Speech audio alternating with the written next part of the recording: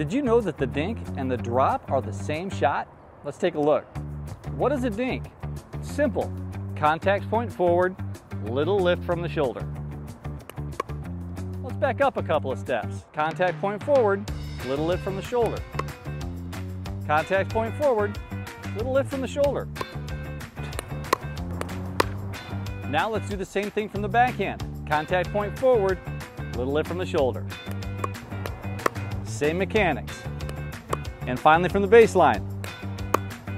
You can do this drill by yourself or with a partner. Just make sure that the mechanics for the dink are the same, going back a couple of steps until you're hitting solid drops from the baseline almost every time.